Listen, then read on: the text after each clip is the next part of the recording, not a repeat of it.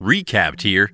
Today I'm going to show you an American fiction fantasy film called In Time. Spoilers ahead, watch out and take care. In a future where time is money and the wealthy can live forever and people stop aging at the age of 25. However, they are engineered to live for only one more year, and having the means to buy your way out of the situation is a shot at immortal youth. The rich earn decades at a time remaining at the age of 25, and this makes them essentially immortal. The rest of the society is left to beg, borrow, or steal enough hours to make it through the day. Thieves steal time, and the timekeepers control society. Will Salas is the protagonist of the movie. He is a 28-year-old Dayton factory worker who lives with his 50-year-old mother, Rachel. One night, he rescues a wealthy, drunken man named Henry Hamilton from 75 Old Fortis and his Minutemen, a dangerous gang of thieves. Henry is grateful to Will and takes him to a secret location. Here they enter a discussion, and he tells Will that he is 105 years old and is tired of living, since there is no for the deaths in the unfair society. Hamilton, who has 116 years left on his clock, reveals to Will that the people of New Greenwich hoard most of the time and are constantly increasing prices to keep the poorer people dying. The next morning, while Will is sleeping, Hamilton transfers all but 5 minutes of his time, then commits suicide by falling off a bridge before Will can stop him. The CCTV footage catches Will in the video, and the 75-year-old leader of a unit of police like timekeepers erroneously assumes that Will robbed and killed Hamilton. Will visits his friend Boral, who warns him against having so much time in Dayton, and Will gives him 10 years, one for each year of their friendship, before going to meet his mother to leave for New Greenwich together. However, the city bus fare had risen from 1 hour to 2 hours, and Rachel, having used up all but 90 minutes of her time to pay off a 2-day loan, is short on bus fare to return to Dayton. The uncaring driver forces her to run back to Dayton, and she arrives a few seconds too late for Will to save her, and her time runs out in his hands. Heartbroken and angry, Will makes a vow to avenge his mother's death by taking everything the people of Greenwich had.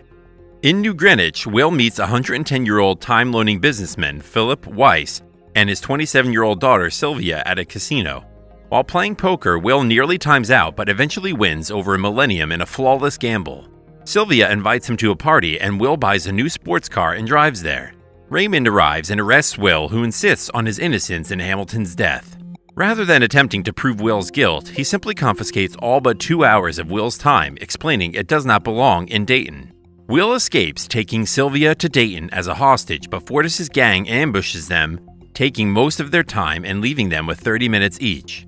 Will attempts to get some time back from Boral, but his wife Greta tearfully explains that he has drunk himself to death. They manage to get a day each by selling Sylvia's earrings. Will calls Weiss to demand a 1,000-year ransom to be paid into the time mission for the desperate. When Weiss refuses, Will releases Sylvia anyway. Raymond finds Will, but Sylvia shoots him in the arm. Will gives Raymond enough time to survive long enough for his squad to find him and steals his car.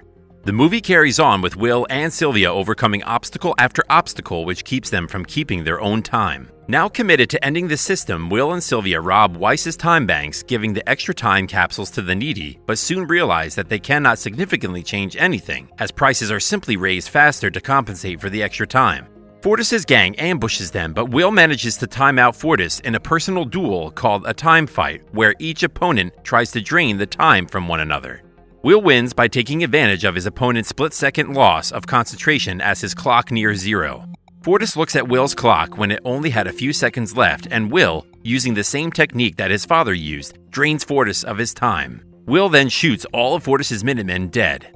Together, the duo robs Sylvia's father of a million-year time capsule by breaking into his personal vault, which they distribute to the poorest people, effectively allowing them to quit the jobs that they have been destined to, which are owned by the elite who control the time they pay them with. Even though there is nothing the timekeepers can do about this release, Raymond Leone continues to pursue the pair. He chases them back to Dayton but fails to stop them from distributing the stolen time.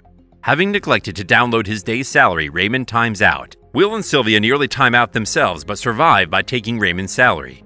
In the end, Raymond runs out of time in pursuit of Will and Sylvia, and Will narrowly saves Sylvia's life with only 1 second remaining on her life clock. The poor begin to move into New Greenwich as we see Will and Sylvia have teamed up to rob time from the elite and give it to the poor in an effort to crash the system built by their greed. They steal time from the elite and give it to the poor. The ending implies that Will and Sylvia have become the Bonnie and Clyde of the new era, robbing banks and stealing from the rich to give time to the poor. much in the same way Raymond told Will that his father used to do.